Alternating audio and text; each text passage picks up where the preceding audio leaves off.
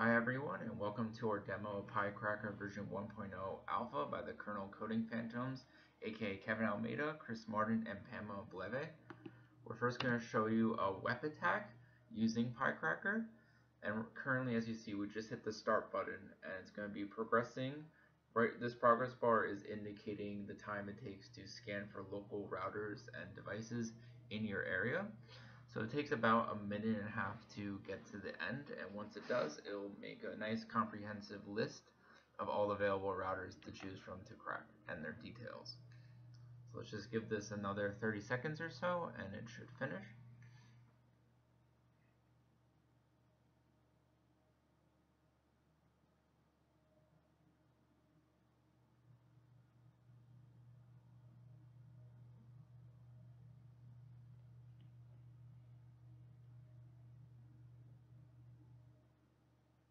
And now that is done, you can see all the available routers in our area. So Netgear is the router we're going to be cracking today, and that's number 23.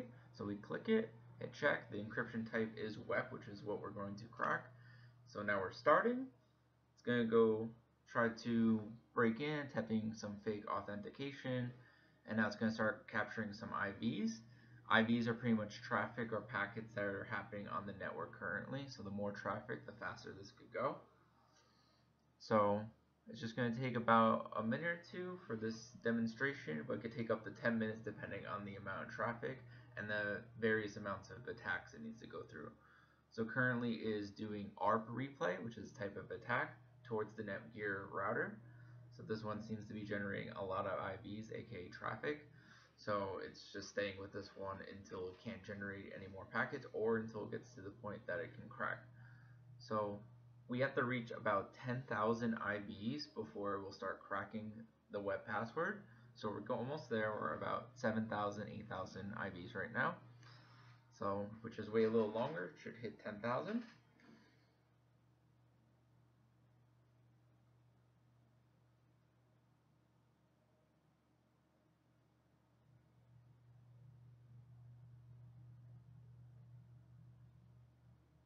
Alright, there we go. It's hitting 10,000, so it's going to start the cracking process now.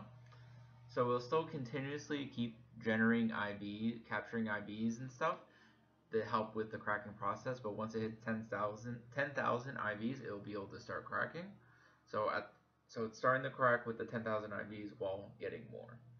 So in probably another 10-15 seconds, it should have enough IVs to fully crack it. So let's just wait a moment.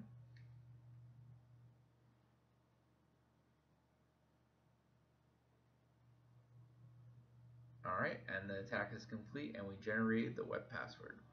So now we're going to move on to pin attack. Pin attack is used on WPA or WPA2 routers. So in this case, we already started it, so it's already doing attacks, and it succeeded with one of them. So a pin attack takes a very long time, so you just kind of have to let it sit there for a while. It's just a very brute force attack against the router. So we're not going to wait here to see it happen because it would take a very, very long time, but this is just showing that it's working and is progressing at 0.01%.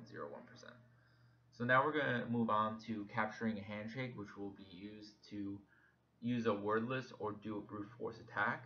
To do this, you also need to be attacking a WPA or WPA2 encrypted router. So again, we're going to be progressing to find all the available routers in our area. And once that's done, we'll select our router, and this time it will have a WPA2 encryption. So the way this works pretty much is we're going to start talking with the router and trying to capture a handshake. And once that handshake is captured, it will generate a capture file, which we can use for the word list or the brute force attack. So we're almost at the end of the progress bar to select our router. Just give it a few seconds. Alright, here we go. So in this case, our router again is number 23, so we're just going to select it, hit check. So now we have it as WPA2. So now we can choose pin attack like we saw before, or wordless or brute force attack. So in this case, we're doing brute force.